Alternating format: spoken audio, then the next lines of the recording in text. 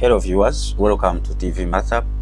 In our today's session, I will be taking you through question number 3 for Jinja Joint Pure Mathematics.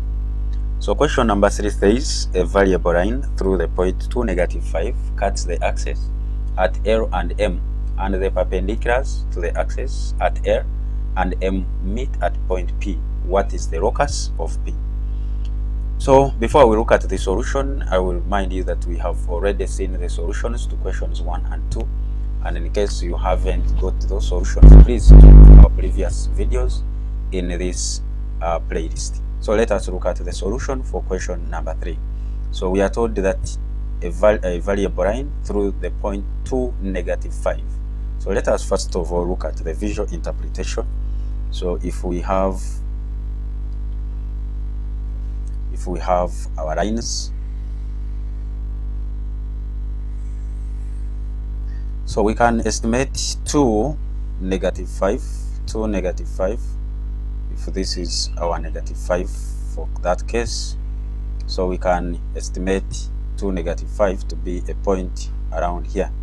So we shall have a point this to be the point 2 and -5. So we have a line which is passing through this point here. So we can have our line as this.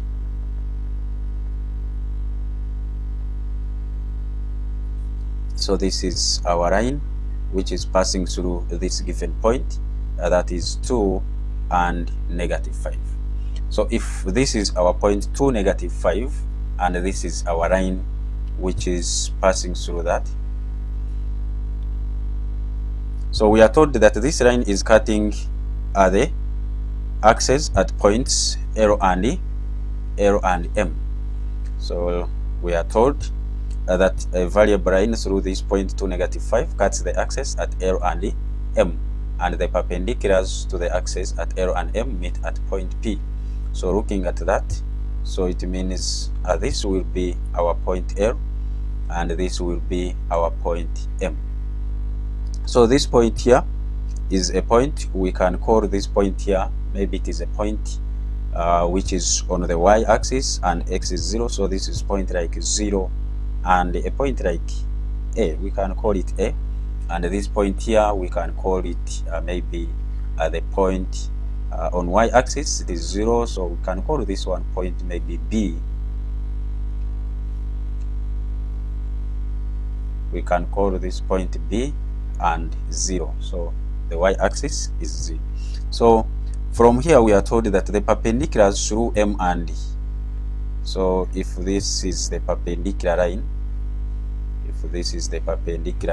through M, this is also the perpendicular line through L.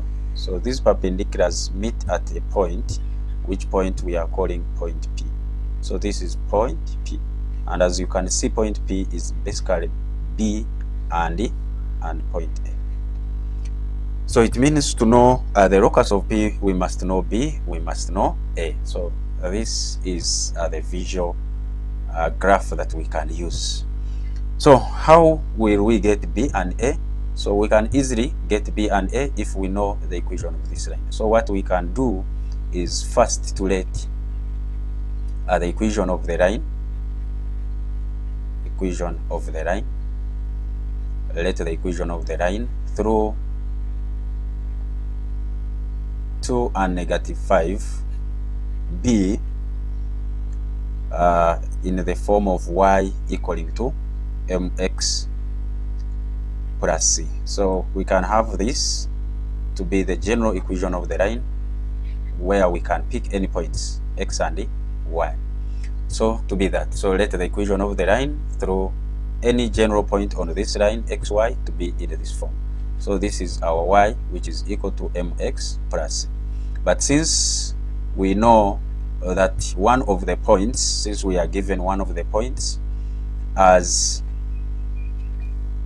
since the line passes through one of the points xy, so we can use that point to get a sum of these unknowns, or to get the general equation of this line. So it means we can have this as -5, which is equal to m. M is the gradient, which we don't have. X is 2, then plus c. So it means our c is same as negative 5 minus 2m. So this is C. So the line will be y, which is equal to mx, then plus C, which is minus 2m minus 5. So this will be the general equation of the line. So since we have got the general equation of the line, which is passing through the point 2, negative 5, we can go on and see how best we can get the P. This P is in terms of B and A. So if that is the case, let us see how best we can get P. That is our major interest. So to look at that, we shall basically consider, let us first of all consider point M. Consider point M. So we can see that this line is passing through also M. So to get the value for B, we shall consider point M. So consider M, and this M is actually B of 0. So we already have our general equation of the line. So from y, which is equal to mx minus 2m minus 5, this is our general equation of the line, this one here. So from this, it means our y is 0, this is still m, our x is b, and then minus 2m minus 5. So basically we have 0, which is mb, minus 2m minus 5. So we can try to rearrange this. We are interested in b, so it means mb will be same as, let us bring everything the other side, 2m plus 5, and b will be same as 2m plus 5 divided by m. So this will be the value for b. So that is b is 2m plus 5 divided by m. So we shall have that. Next, let us consider L, which L is same as 0 and a. So we are considering this point here, L, which is 0, a. So L, if L is 0 and a, so we shall again say from the general equation, because the same line which is passing through M is still passing through L.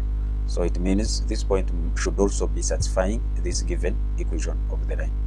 So also from y, which is equal to mx minus 2m minus 5, it means y is a, which is equal to mx, m into 0, minus 2m minus 5. So our a will be same as negative 2m minus 5. So this will be a. So as we have seen, P is a point represented by AB, but A we have not AB, it is, let us see, BA. It is represented by point BA.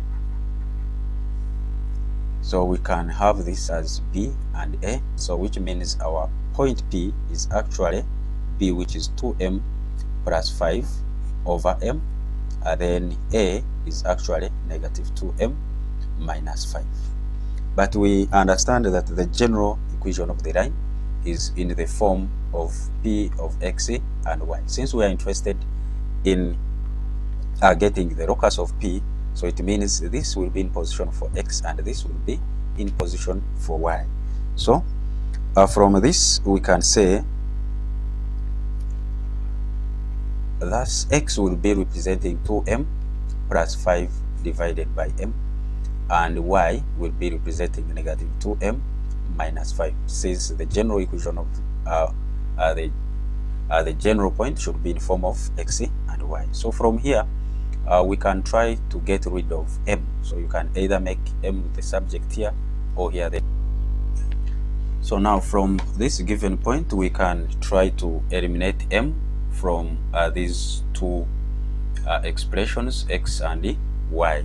So to do that, we can make m the subject here, such that we have y plus 5 divided by negative 2, which is equal to m, and we substitute it in this expression for x.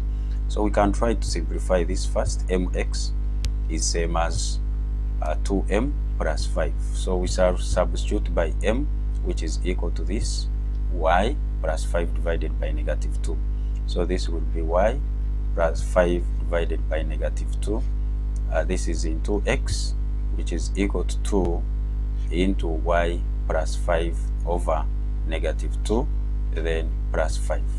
So from here, we can try to simplify this. This is yx plus 5x divided by negative 2. This is same as a negative of y plus 5, and then again plus 5. So that is what we are having. This and this will give me a negative 1. So this is yx plus 5x divided by negative 2, which is equal to negative y minus 5 plus 5. So if that is the case, it means yx plus 5x divided by negative 2 will be equal to negative y. Now from this given point here, we can try to rearrange and have the locus of the point P. So we shall have this as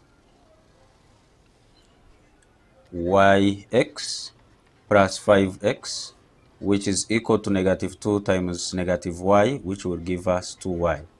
So this can be written as xy plus 5x minus 2y, which is equal to 0. So therefore, xy plus 5x minus 2y, which is equal to 0, is the locus of P. Is the locus of P. And question number 3 will be answered.